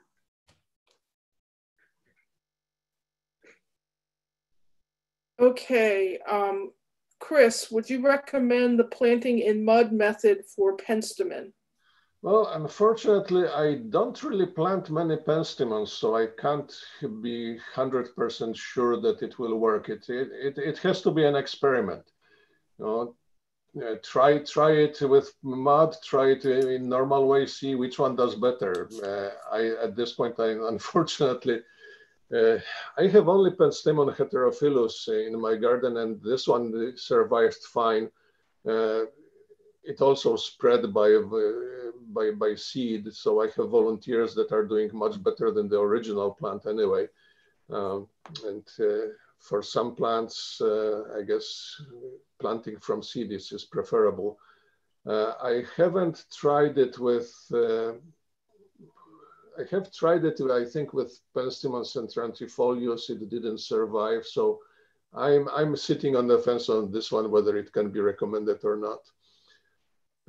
Basically, not enough experience.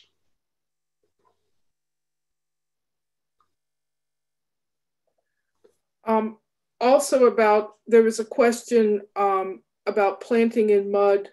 After you use it, when do you water the new plant next?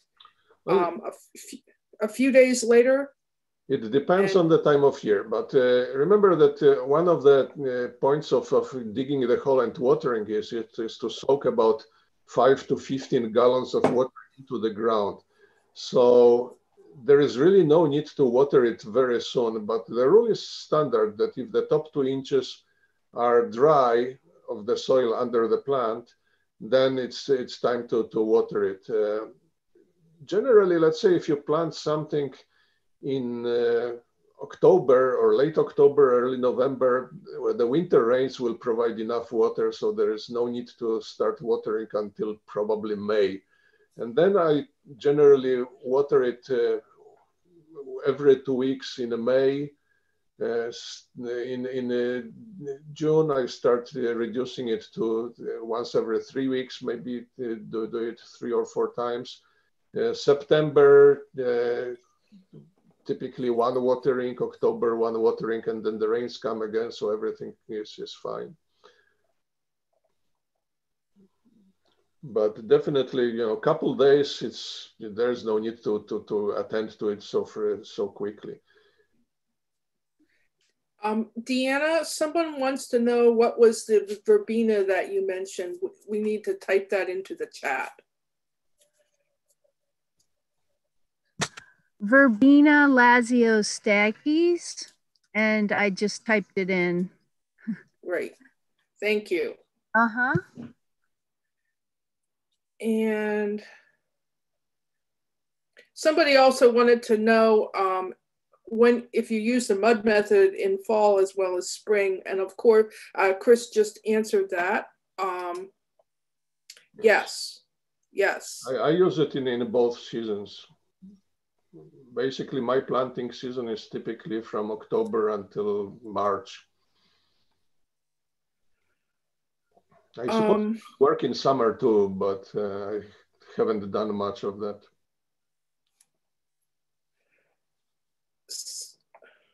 It's just... Someone asked, what are the differences between Aragonum fasciculatum and I guess the two varieties, which are rosy buckwheat and coast buckwheat that I mentioned? And of course...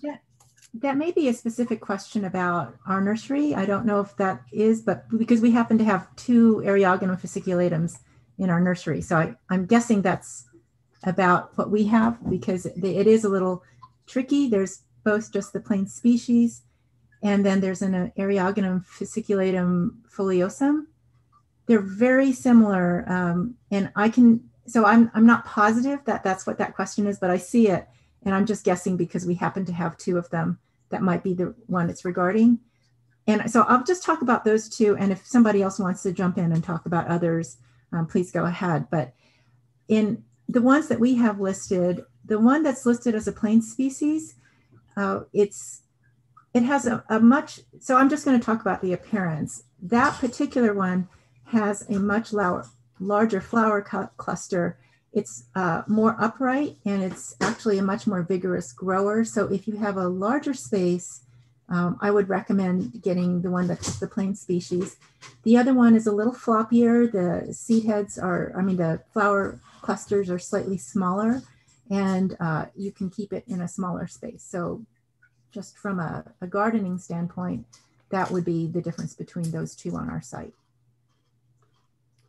Yes, it should be also mentioned that Eriogonum fasciculatum has several cultivars that can be purchased, maybe not from CNPS, but from other nurseries.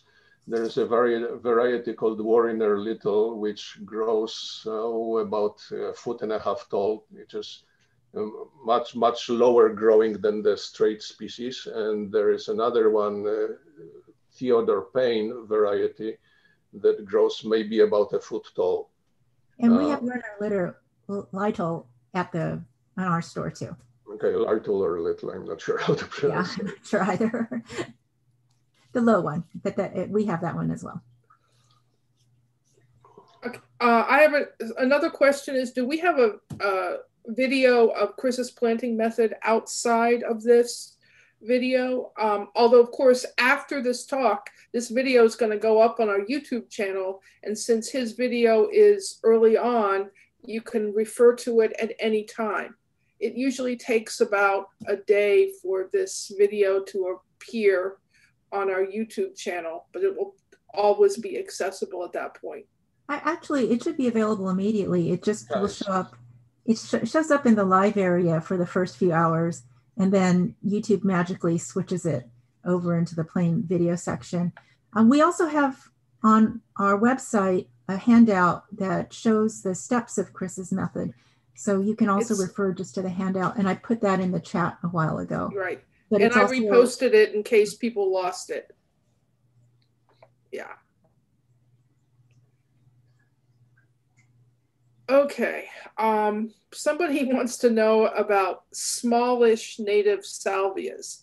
I'm not sure quite how we define smallish. In my experience, the only smallish native salvia is Salvia munzii, but I keep a Salvia leucophila, which is purplish blue, small by pruning it back to about 12 to 24 inches every winter. You can maintain them that way, and they actually look better.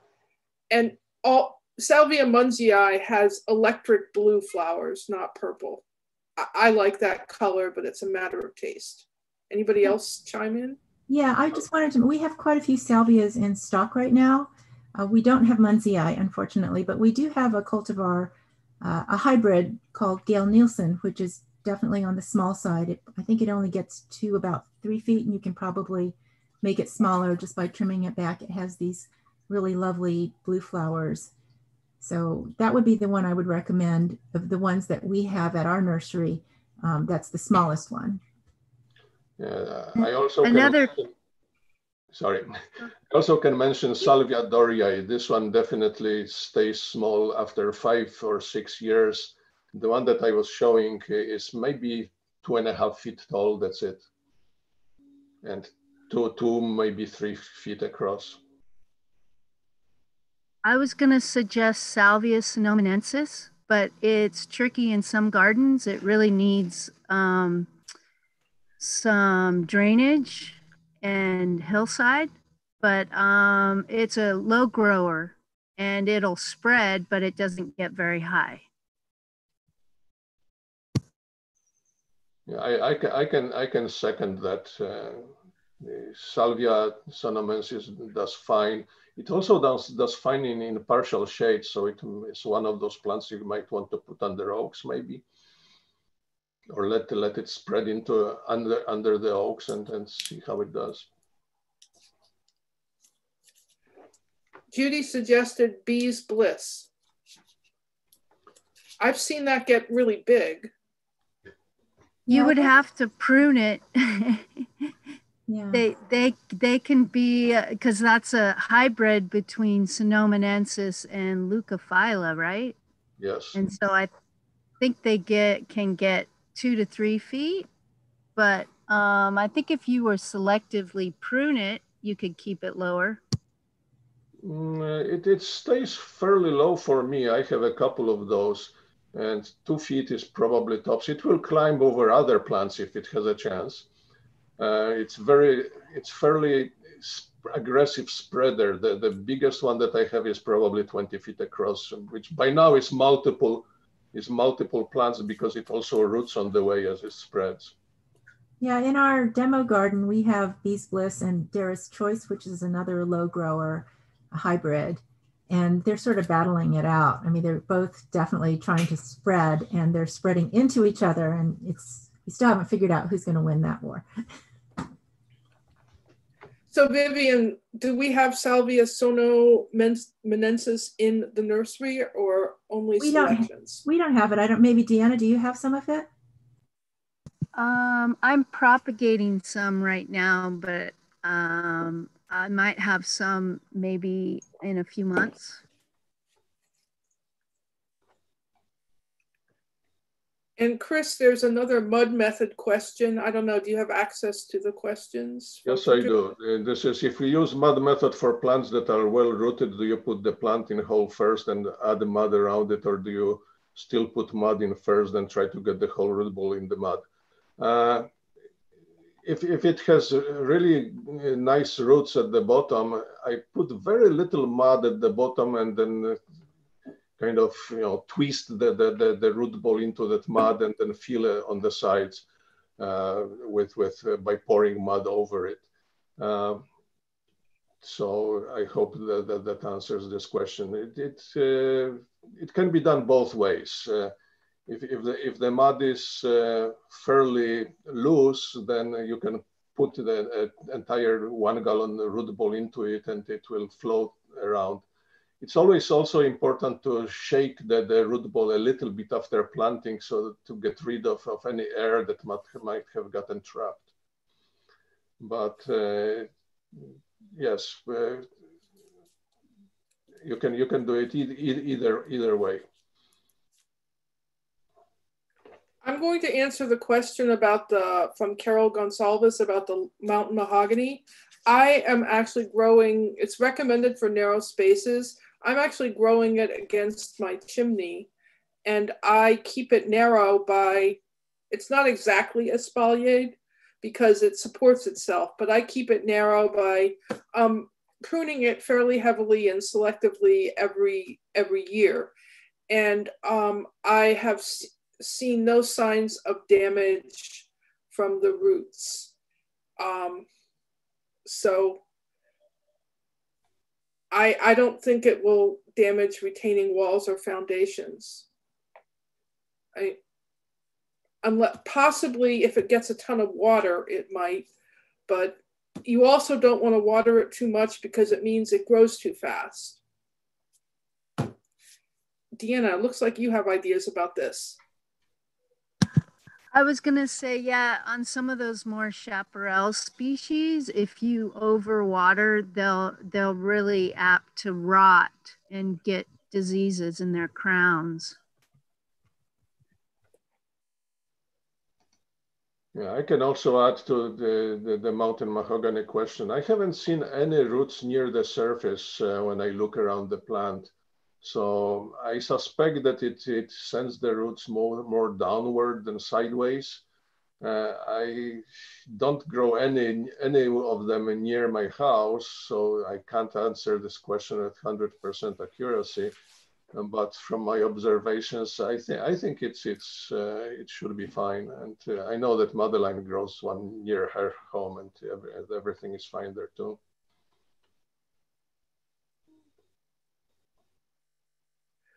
Who wants to chime in on an app to take a picture and identify what plant it is? I haven't used them much, so anybody with experience? Yeah, I would recommend Seek, which is an offshoot of iNaturalist.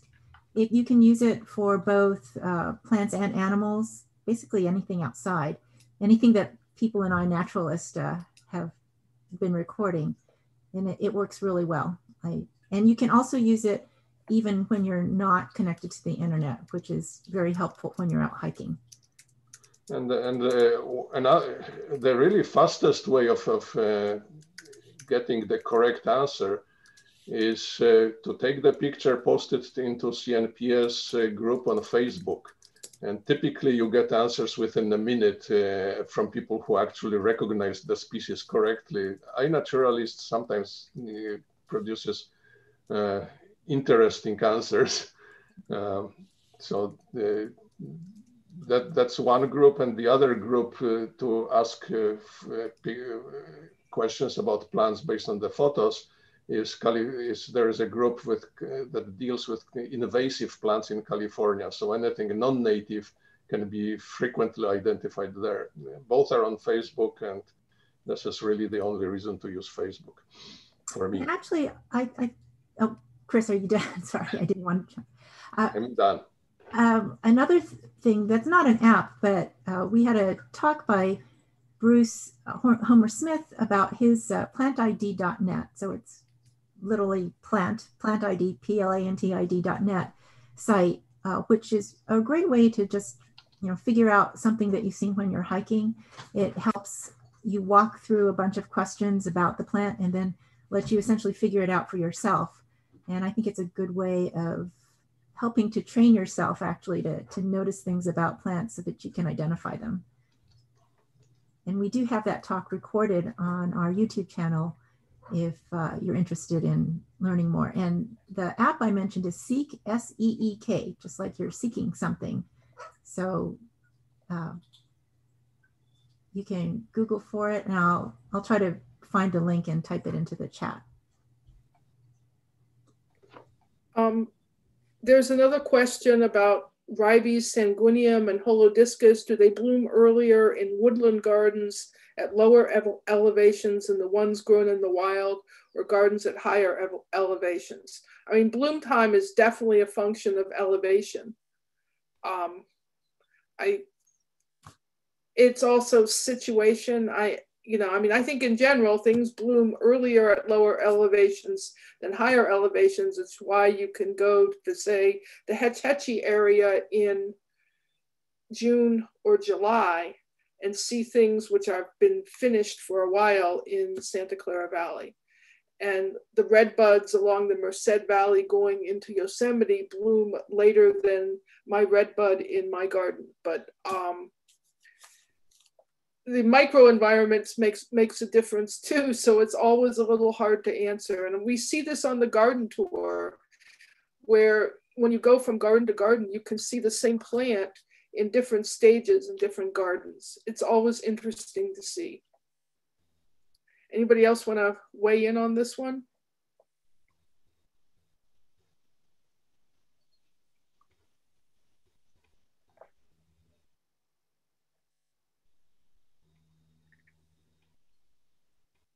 I guess not. There's one more question I Okay. see that I think was not answered. Do you have seeds or for annuals? Oh, yes.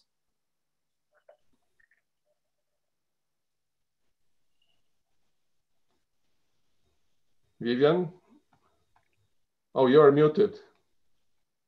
No, we don't sell seeds in general at our nursery. Not sure what to say. Go when you're on the garden tour, you can ask if you might collect a few seeds. Any other suggestions? Larner Seeds I think is the best place actually. If you want seeds. Larner Seeds, and Larner there's Seeds something called SNS Seeds. I think Theodore Payne sells seeds too, but that's more south. Larner I like. Yeah. Yeah, Theodore Payne has a lot of fun seeds. And like Chris said, SNS, and there's also Seed Hunt, actually. Seed Hunt is another great seed place to get seeds. And if you're in the East Bay at the Botanical Garden at Tilden, they usually have seeds for sale. I don't think they're open now though. It's by reservation.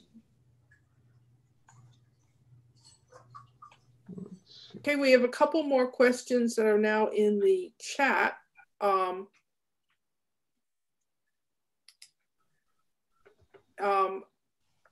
One of them about,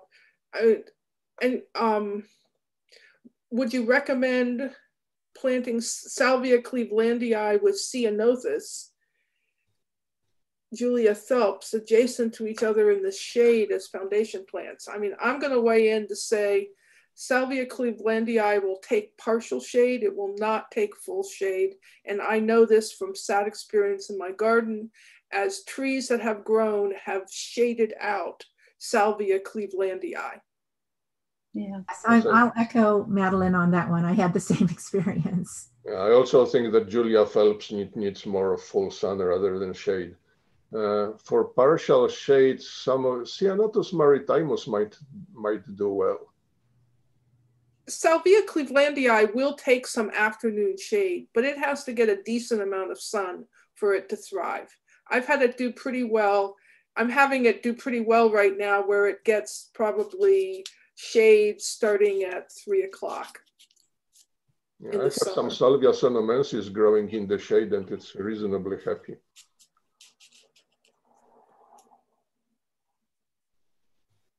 Okay. I saw a question about native peoples and resources of native plants. I would suggest Kat Anderson's book. It gives a really great overview of how the native peoples managed the land for thousands of years. And there's other resources. Maybe I can put it in later, but I did my thesis on ethnobotany at UCSC. So you can contact me at my email and I can give you some more resources. I typed the book. It's called Tending the Wild. It's fantastic. So if there's resources you're interested in, you can read about them and then plant them in your garden and use them. And there was a question about root bound. What if a manzanita coming out of a pot is root bound? Should I tease out the root ball or root prune it? I do not have as much experience with planting as Chris, so I'm wondering what he has to say about this. Generally, it's a good idea to check the plant before you buy it. If the nursery won't let you inspect the root ball before buying, then go to another nursery. Chris, just to stop you right there, right now we're doing mostly online shopping, so that's not a very practical. Oh yeah, very right. I was reflecting to my past years of buying when I ever bought everything in person. But generally, I would look quickly at the root ball before buying the plant. Teasing the roots out is always safer than cutting them. If you have, on the other hand, if you have, let's say, an inch of coiled roots at the bottom, I think at this time a root pruning probably accompanied with a little bit of pruning at the top, so that the plant doesn't try to support the lush top growth with pruned roots. I think this would be the thing to do. But trying to spread them and tease them out is definitely the first choice. The second choice would be to try to cut across at the bottom of the root ball and spread the roots that way. And this will minimize the damage to the roots. And you know, if the roots are really seriously root bound, pretty much no matter what you do is destined to fail. If you leave the roots coiled around this will strangle the plants into you. If you cut them, you probably have more chance of getting it to leave. But be as gentle as possible if whenever you operate on the roots of root-bound plant. Okay, I'm going to go to the question from YouTube. Any experience with California laurel, which I believe to mean Prunus ilicifolia var. Lyonia. I think it's also called California laurel. And that is a plant, I'm not keeping it to 6 to 8 feet, but I planted that because I read you could prune it any way, any time of year, because I have it growing along a path. And I have pruned it at any time of year. It never gets branch dieback. And then I've read you can prune it into topiary if you want. So it's very amenable to pruning. Don't overwater it because it will be easier to keep it to 6 to 8 feet, but you can prune it at any time of year, whenever you think of it, in my experience. She might have meant bay tree. Yeah. I don't know. Oh. And I have no experience. I just thought I'd toss that in. Oh, okay, yeah, laurel, sumac, or California bay. Anybody know about that? I've never grown it. California bay wants to grow many feet tall, so there is no way to keep it 6 to 8. It's got to be the Merica californica that she meant. Well, actually, California bays, just because I tend to get a lot of them growing, volunteering in my yard, I kept one at about that height, probably for, not actually, this was before I knew anything about California plants, to be honest. A squirrel planted one in my hedge and I just kept trimming it. And it stayed under 10 feet for probably, I don't know, 15 years before we finally took the whole hedge out, including the bay. But it was, now that I know more, I'm surprised, and I did that accidentally, but it was amazingly amenable to being that's interesting. Just chopped, just with a hedge trimmer, actually. Yeah, I have one of those. It's probably 20 feet tall by now, but again, it was never pruned. Yeah, see, that's the thing, is it was just there in the hedge growing, and I noticed it because it smelled nice, and we just kept, pruning the hedge as normal and left it there, and it lived and it thrived, and it, if we hadn't ripped it out with the rest of the hedge, it would probably be a large tree by now. I wanted to suggest that most California natives deal with herbivory on a consistent basis, and they really can deal with pruning. So don't be afraid to prune your plants as you kind of want your aesthetics, because most of them are very, very, they kind of want it, and it'll invigorate new growth.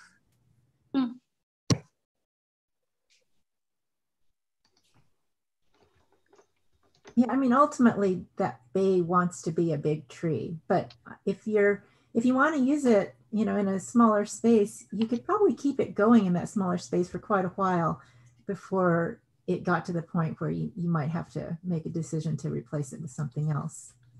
If you want a tree in a small space that you can keep small, I would actually recommend Western redbud, Cirxus occidentalis. Native peoples used it for basketry, and they coppiced it for year after year to keep. And I've started doing that with one that's, I planted it in a place where I shouldn't have planted it. And so every year I prune out like 3 or 4 of the taller canes, and I am keeping that plant to about 4 feet. You could let it go a little bit taller. It's one of those plants that the native peoples, I learned this from tending the wild, said it's basically eternal if you tend it by pruning it. And what you do with that is you just, look at, after it loses its leaves, I say, okay, which are the taller canes? And I go and cut them off at the ground level. And it blooms better that way too. Anyway, if you really want a bay, okay, that's one thing. But if you want a small tree to fill a space and not get too big, try a California redbud. I would also suggest a local oak that's really great. If you can't have a live oak, is the scrub oak, Quercus burbidifolia. They're quite beautiful and they don't get very big.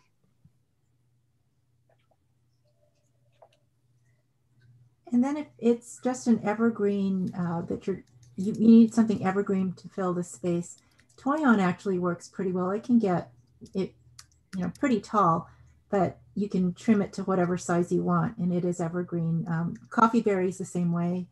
It's tends to be a little shorter than Toyon, but they're both evergreen.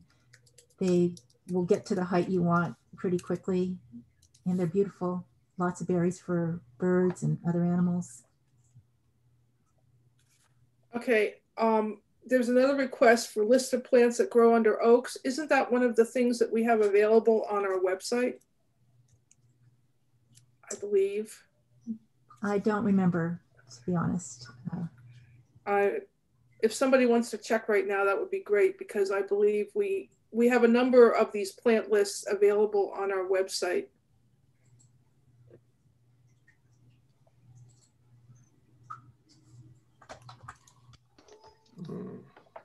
It's not on the gardening resource page. I was actually going to add a list on our store, though. One of the sections I was going to make was an under oak section. So it's not there now, but in the next few days, at least the plants in our store that are reasonably good under oaks will have their own separate section. And I'll bet Grassroots' new book will have a list of that. Yeah, yes, I was just saying that if people email me, and I'm just nursery@grassrootsecology.org, I can probably grab that list and send it to people before the book's available. Also, the one of the best resources for learning about native plants is the Las Pilitas nursery website. And they have a page about planting under oaks. I'm going to send URL in a moment. And I just wanted to say we're actually running a little bit over, and our store is not going to open until I'm off of this. So I just, I think we probably do need to wrap up. Maybe take just one more question. What do you think, Madeline? Yeah.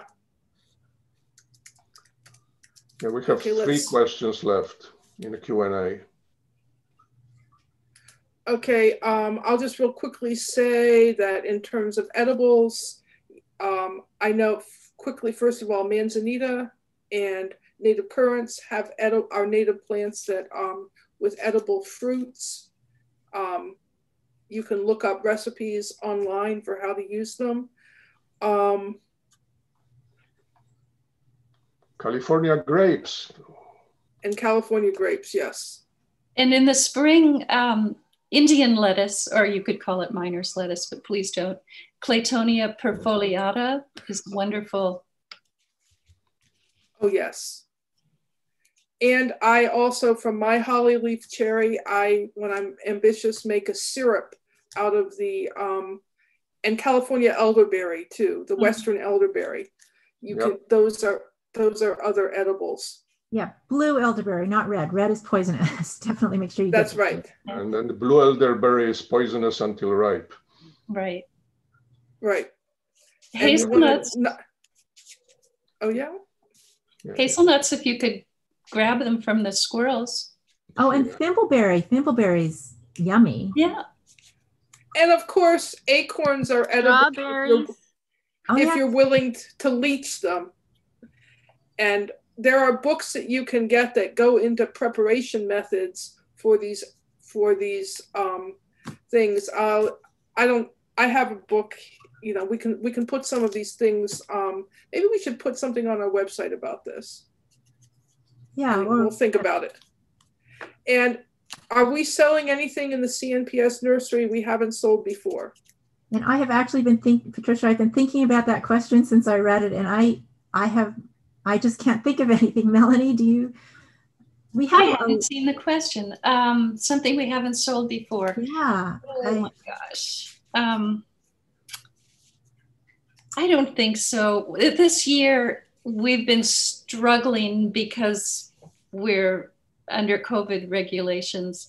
So I don't think there's anything new. What about the Eriogonum ovalifolium?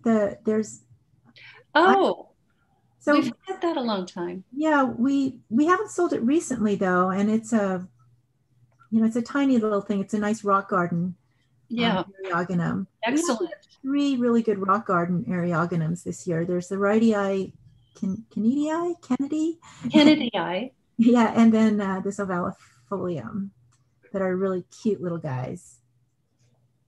I think we have chalk dudleya that's ready.